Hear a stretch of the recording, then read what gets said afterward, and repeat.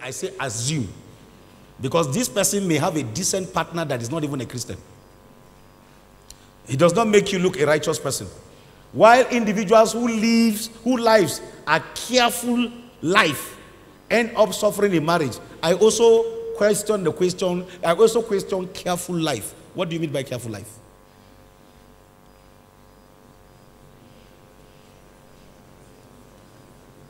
But I understand the heart of the person who is asking this question. Like, I say like. Ni me biche banyi dunia ba na bin Yesu ina zuwa church ina komai amma sai ƴan mata wanda su a anguwa suna ƴan iska suna cin cingom suna yawo suna kwana da maza sai ga sunan yau ban ce cin cingom kun ga su fara ce wai ma cin cingom yanzu su nubi. I'm only describing because the book of Proverbs also describes a prostitute-like woman. It says she's the one that stands in Proverbs chapter 5. It says she stands at the city gate, beckon on young men. She's lousy. She's everything. You know, Bible describes all of these things. You don't read scripture, that's your problem. And that's why I'm questioning so many things here. If not, we'll give you an answer here. You will say, I atarung diwais in Angiamana. So I'm rephrasing your question for the sake of understanding. Assuming I know your heart, and then it's just language you are using. It's very good English, but for us as believers, we don't joke with words like this. Because this is not what takes you to heaven. Decent partner, careful life. What is you can be very religious and you're not spiritual. So that's why I'm poking this question very well. And then you'll be blaming God.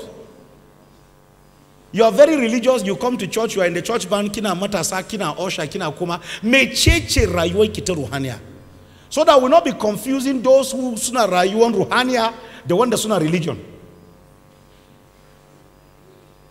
So that because you are religious, you go to church, you do everything, kina osha, kina kome, say asa acheva na yazwe kai kana kome a church, kana shugaban kungiya kana kome, amaga kana baka da aure har yanzu sai ka tambaye mu ubangiji mugu ne. No? Ya san zuciyar mu. So but I want to ask and say, look, these are the kind of argument we see people bringing and say the bad girls are ending up getting married and the good girls are still at home. That's what this person is trying to say. God has a plan for your life. Being at home at 38 does not mean that God will not give you a husband. If a man is in Christ, he's a new creation. 2 Corinthians 5:17. All things are passed away. God has a plan for your life. Let me just say to you, if you are feeling that bad girls and bad boys are just getting married. The Bible said, do not envy what? The prosperity of the wicked. So don't envy them. You say they are bad girls, they are getting married. Do they tell you what they are going through inside marriage? Do they tell you the pain they are going through inside marriage? Does it mean coming to marry means that you understand the biblical concept of marriage? Babu. So I want to encourage you and advise you. Do not be moved by these things. Hold on to the truth you believe. Hold on to the faith. Our God is not a man that he should lie. He is the rewarder of them who diligently seek him. Young lady or young man who asks this question, if you are diligently seeking God, hold on to it. God will reward you. Do not envy. Because when you keep envying, Satan will use that to make you feel terrible. But I want to encourage you, delay is not easy. Waiting is not easy. But they that wait upon the Lord shall renew their strength. God has a plan for your life. His time will come. Maybe when Ruth entered Boaz's farm, people laughed at her. But in God's time, she located Boaz and God lifted her. I pray the Lord will help you to understand that. Amen. Next question quickly. We have shorter time. My friend asked me to marry him. He is, now this question I saw it, I don't want to also dwell on this. And my parents are not so fine about because of his denomination. Please, what can I do? Listen to me. It's hard what I will tell you. Never get into marriage. Marry anybody without the blessings of your parents. Never get married without the blessings of the church. And I want to tell you, relationship naku. Your pastors don't know. Your parents don't know. You are in trouble. It's a bad foundation. Never get married without the blessings of your parents. If it means waiting, please, I'm saying what? wait. And you're not just waiting angrily. Not waiting with guna guni. Wait what? Patiently. If it's the love of 1 Corinthians 13, if it's the heart of Galatians chapter 2 where we read to do those fruit of the Spirit, our God is the God of all flesh, including any denomination you put there. Expect your parents to have fear because of doctrinal teachings. The question I will ask you, are you sure and convinced and have a conviction that this is God's will? If you are, nothing will stop it. The Lord will honor it, and the Lord will do it for His glory. But if it's your selfish reasons, please sit back and think again. God is the God of all flesh. And I want to ask, maybe if your parents, if it's an unbeliever that comes from the US, a white man, and is a Buddhist, will your parents say you shouldn't marry him? For the fact that Bature ne zaki je ki ta kawo dollars, za su ce, "Ai ubangiji ɗaya ne, Allah ne mai halitta." The reason is that Bature ya zo. That's why I used to ask sometimes, one of these are young girls marrying all these Bature. Some of them are not believers. But your parents will have it, ya tata aure Bature. Ay ya ya. Yes, good. No. So it's the same thing for me. Does this person understand biblical principles? Listen to me. Among these kind of people, there are people who love God genuinely also. That's why you must be able to test all spirits. Be able to test and understand that it is God. If it is God that is sending you there, He will keep you. He sent Daniel and all his friends to where He was sending them. He kept them. God will help you. Next question. Is there anything like separation in the Bible apart from divorce? In the issue of domestic violence, what is your take on that? It's the same question linking to the first one. Listen carefully. There are words that you people are bringing now.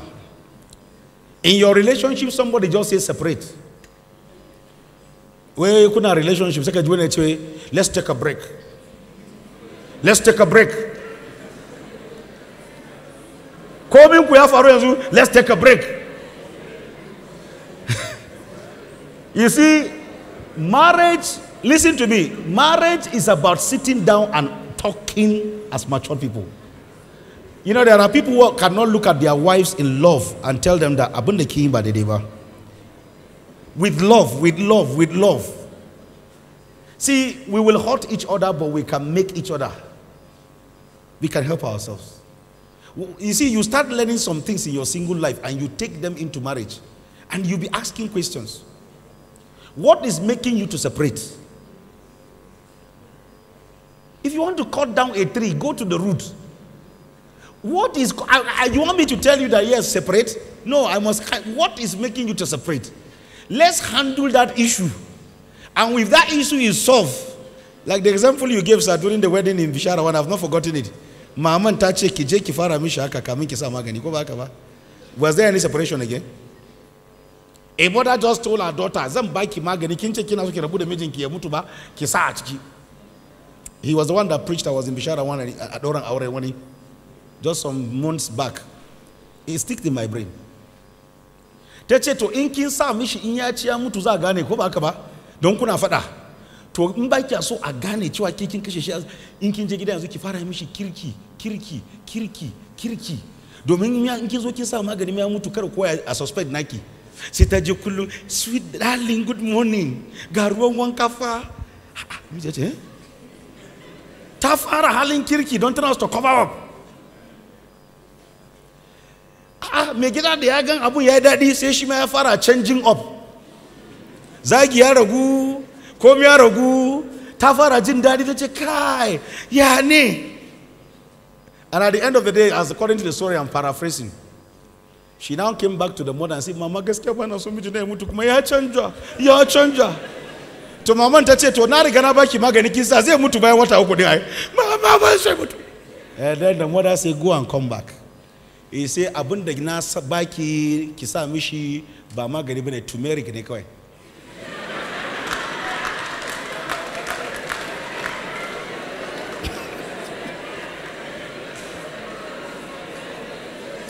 May God give you his turmeric. When we sit down patiently, we will not be asking this question of separation. God hates it. It must not be heard among believers. You are not willing to be matured enough to look at each other straight in the eyes and say, I am wrong. African men are getting it too hard. Not all. But there are things that say, Nemiji baya chima matenshi tayakuri. Jugunu sanu. Kazama King Kong. I think mana an dukan King Kong kabe tashi ba? I boss mana an dukan actor kaman actor tashi ai. To kabar ubangiji ya dubike ka tashi kuma. Wives, don't say wannan banza. Wannan banza. Hey. Ichema wannan sorry. Yeah. Say sorry. All these separation issues will not come in our time. Mun kauce ga hanyar ubangiji. That's why we are asking questions like this. God's will for you is not even to separate, not even to divorce. The last part of the question says what? That question. It says, in this issue of domestic violence, what is your take on that? My take on that is that it can be possible, it can be solved. But the method you may be using is not God's method. One person can become very rude and stubborn and refuse to allow God to move. But if two of you can come to your knees, violence will stop. And yes, the stand is that if the life of the woman is in jeopardy, what do you do with that woman? But I want to tell you, there is a lot of advocacy is going by some who believe they can defend you. And they are also pushing so that you will leave. So that you pay them their fee for pushing you out. They have made their money and they have left you. When you stay 6 months, you desire that you wish you can make it well. But I want to say to you, any violence that can get to a point of crushing, the church is not saying, or for me, I'm not saying it's divorce. Can we protect the life of person while we are handling the issue? But if you keep the person not to have the effect of violence, and you are not grooming the person to reconcile the two people, then you are gradually consenting to divorce, but waiorically. Because if we say go, Kipita is too dangerous, the man is violent, what is our need of telling the person to move? If our motive is actually to save from a harm done, then while the people are there, we must also make frantic, deliberate, intentional effort to make sure to see these people come back together. But the word of separation today, many separations have ended up in divorce. Because nobody cared to say, okay, it's for a while. Let's calm this person down and bring him back to his senses. And every man that comes back to his senses will go back like the prodigal son to say, Father, I have sinned against you. I'm not worthy enough to be your son. So my stake is that, how long will you keep people separated? If the intent is that to make them work well, then we must be deliberate about working on them so that they will come back together. And let the Lord do his work. But we must do our work here. Be deliberate in reconciling people back. Amen. Next one quickly. Is it appropriate for couples to keep some secrets from each other? No. How can you influence a partner that has lost hope in God? Aside from praying, humble yourself, accept your problem, walk boldly the way you toasted the woman in the first place, walk to her with the same strength on the way you toasted her, and tell her that I'm sorry, I love you, I want you to come back home. That's all. Go with the next one. Is it possible for me to fall in love while I already have a girlfriend? No!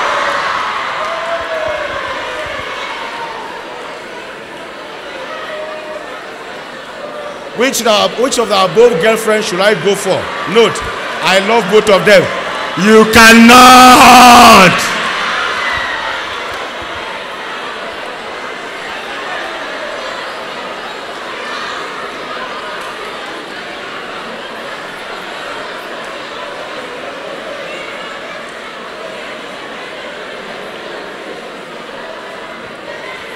Hello? Okay.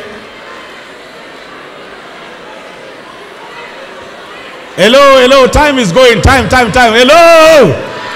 All right, cool down. Take that question back again, sir. Now you see, that you need more, I'm praying I was in Gentamongro for relationship weekend, and CEO, the Christian education of the LCC was there, Pastor Adikaba, and I told him, Adikaba, can you hear what they're asking? We need to help our young people in our LCCs and in our LCBs. We must be deliberate. There are terms. Look at this. Girlfriend. What do you mean by girlfriend? What do you mean by love? I've studied here. You, no matter the fine girls in your life, you will end up with one. Start grooming yourself to become narrower, narrower, narrower. You are getting older, you are getting more girls. Brother, you can't love the both of them. You better make up your mind. You are just living outside the context of scripture. God will help you. Next one. In a relationship where both agree nothing will happen, especially sex, then afterwards the man now tells the girl that he cannot date a girl without having sex with her, and that girl loves the man and doesn't want to leave that man. What do you advise me to do? Leave the man.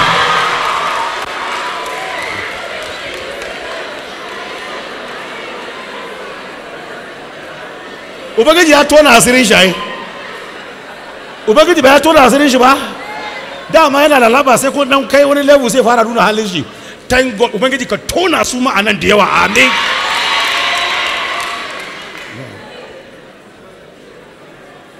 As a married woman, that her husband changes to be a womanizer, wannan ya riga ya shiga hanyar harkan zunubi. Kun ga mata na zara cewa after divorce na shi ba? But I pray God will help you. I pray God will help you. After marriage, but he's still supporting her financially. Should she leave the marriage or continue in the marriage? I've answered this question. I've answered it though. Let's move again. But this man needs help. And I want to tell the man, Karigaka kama hanya. Togomashu ubangiji zai barkanka very soon. Now listen to me. If you are a womanizer and an adulterous man, listen to me. You are only enjoying for a time. Kunduba ayan da mun karanta ko? Proverbs chapter 11 verse what? 29. Any man who troubles his home will inherit what? Trouble or the wind. Aya ne a cikin littafi kuma mun duba. Already this man is troubling his wife. Misalai sura 11 aya 29 yace duk mutumin da yake sa iyalinsa a cikin damuwa zai menene zai gadon damuwa. You see a lot of our Christian people walking. Ya taba wannan ba albarka, ya taba wannan ba albarka. Sir, are you troubling your wife and your children? And this womanizer is already troubling his family. When you start falling down, you will fall like a sack of dusa. Don't you hear what the Bible says in Proverbs? That he who goes to her way is like a sheep that is being led to what? To the slaughter. That you will end up like a loaf of bread. If you are here and you are like that, please don't end up like a loaf of bread. God has a future for you. Go back to your wife and take care of your children. And let the sekatun sama albarka subure maka. 5 minutes pleasure can ruin your life. Don't cause pain to your wife and your children. When you are 80 years, what you do to their mother, that is how they will take care of you. There are men who their children are rich today, but they left their father. Yana pisari akauye ba med okamushi. Sunche ya chimutunchi ya mamumu. And all of those Jezebels and Delilahs, they have left him. Sir, please, don't end up at 60 and 70 years with sorrow. Because they are the most difficult time in age. When you look for who to give you food and there's nobody. But you have hurt your wife, hurt your children. They grew up knowing you are a womanizer. The pain is in them. Remember, hurting people hurt others. Your children may be hurt. They are quiet. They see, they hear. Remember, someone somewhere is watching you. It is not good that man should be alone. How then do I tally this with 1 Corinthians chapter 7, which says, for I wish all men, even as myself, remain what? Now this is Paul speaking. Is Paul speaking. Paul said, because is speaking in reference. You know, the book of Corinthians is a very interesting book. And in our theological seminary in JETS now, there's a course in MA. It's called Current Correspondence. That course is just to study this church in Corinth. It's the book of Corinthians, 1st and 2nd. Excellent course. And there are a lot of mahawara, iri awajang. Now, Paul was speaking to a church to tell them, he has seen the immoral life that is going on in the church of Corinth. Sexual immorality was one of the things that was in that church. Powerful, gifted church. They speak in tongues, they prophesy, they do everything. But this thing, when sexual immorality, so he's saying, I wish that could zone kamani. But you know, the person that asked the question, go and read the text. Don't just take a verse out of context. Read the whole of the context. But Paul still answered. Once there is ama from the verse you take. He said, but because of Zamani, the Kuma, fornication and adultery, Paul went back to the beginning again. Let everyone have what? So go and read the person. He still went back again. Thank you. You know. Does God call people to be celibate in order to serve him? No. No. In order? God has given us every opportunity to serve him. Whether you are in celibacy or not, you are supposed to serve God. So celibacy is not the only justification to serve God. If not, if some people have chosen that before you serve, you must be a celibate, that is what they chose. But there is nowhere in the Bible that say it cannot. Peter had his wife, and in his Bible told us that he has a mother-in-law. Well, I understand. But if you think you have the gift of celibacy, obangiti ya temakeka, yarikeka, bulus yaga ira abu yache quick a chapter 7 yache amadomi kai kuwa mai karbaza ku ya aikin ba irin na koi ba. So is there is multiple failed relationship a sign that God is calling you to celibate? No, sir. You may have character issues in your relationships. And I want to tell this person, work on yourself. Work on yourself. You need to work. Don't use celibacy to cover up for your failures in relationship. Let every relationship that has passed teach you a lesson for something you have done wrong that is not right. Write your wrongs. Write them. If God gives you the gift of celibacy, the grace is sufficient for you. But if you are failing in relationship and you want to use celibacy to cover up for your failure, no, sir. God cannot do that. If you use this, and when your pains and those character issues are dealt with, you will desire for your wife. And it's going to be hard for you at that time. Work on your lapses. Work on your negatives. Go back to your core spirituality. Next one. Does God call so? Well, is heartbreak real? Well, I have not gone through one. If you have gone through one, ask me. I don't know. Is it real? Is real? Okay, keep quiet. Keep quiet. How can your heart be broken and you are still sitting here? Your heart is intact. Oh. Somebody just disappointed you. Please don't give your heart for anybody to break it. The day your heart is really broken, you will die.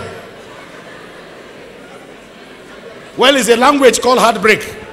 Heartbreak, is it true that God does not choose a life partner for a person? I don't know if someone told you it is true or not true. But all I know, you have your own work to what? To do here. Because even God can even show you, you can know that this is the right person, but you make your choice.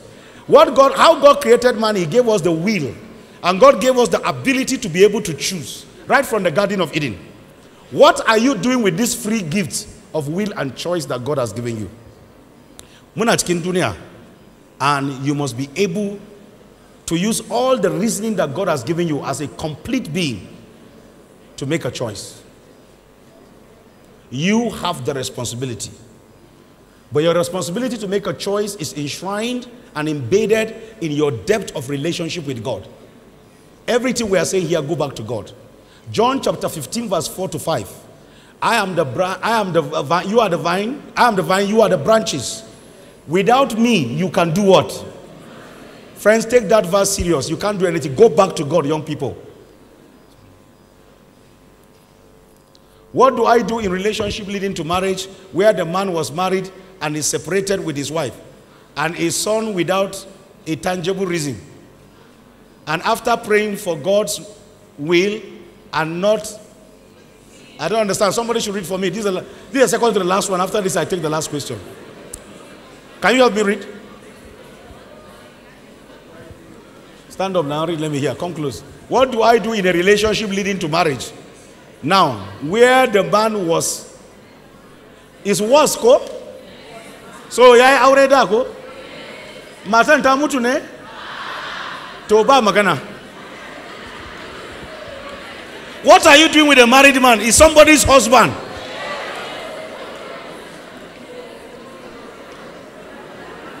Oh, the man is separated. By what factor and what yardstick?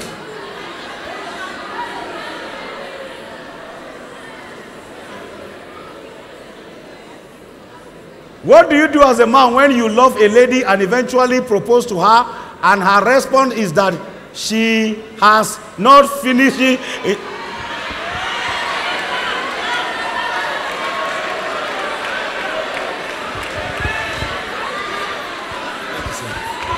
Hallelujah.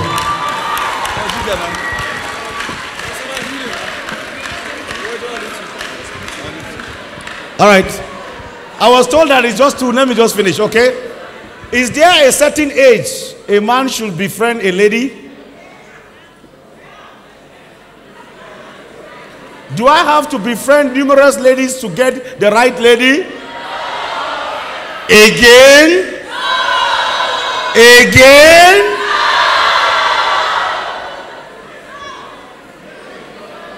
Is it normal for a lady of 25 years never to have been in a relationship or even have a toaster?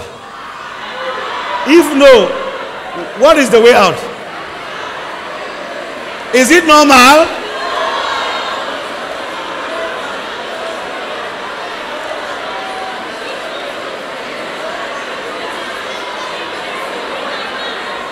Okay, hallelujah, hallelujah, hallelujah, hallelujah, hallelujah. Amen. Time now, time. Amen. Hello. Tommy Shurubada. Kukunche is not normal, ba? But do we have people like that? So what makes it abnormal?